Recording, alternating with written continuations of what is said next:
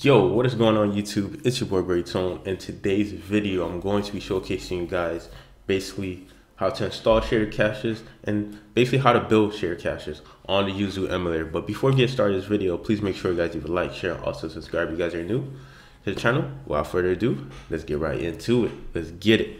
Now, basically, this process is very simple and easy.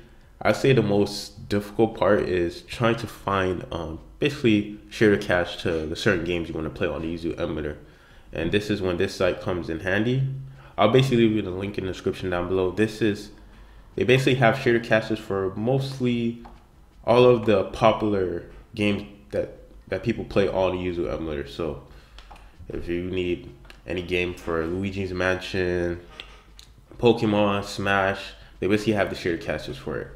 So right here, we're obviously gonna need it for Pokemon Sword and Shield. So we're gonna click on the. Oh yeah, by the way, these mostly work for OpenGL. They have some that are for Vulkan, but most of these are OpenGL. As you see for Super Mario Odyssey, they have OpenGL and Vulkan, and they have shared caches for Smash Ultimate, OpenGL, and Vulkan. So do keep in mind most of these are OpenGL due to the fact that Vulkan is still kind of at beta stage as I'm recording this video, but in due time it's going to get better and better, and then obviously we're going to have shared caches for Vulkan. All right, so this is the OpenGL for Sword and Shield. I'll leave the description down below. Make sure you guys check that out. And then after here, we're going to just download this, and it's going to come as a RAR file, or you need something like 7-zip or WinRAR to open it up.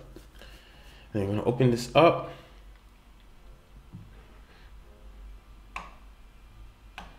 I'm going to minimize this real quick, and then after here we're going to left click our game and open transferable shader cache. And what we do here is drag and drop this for that load up. And then right here we close this, and then we're going to close this. Make sure you're going to check if it's there. Right here. Close that up. Open up the game.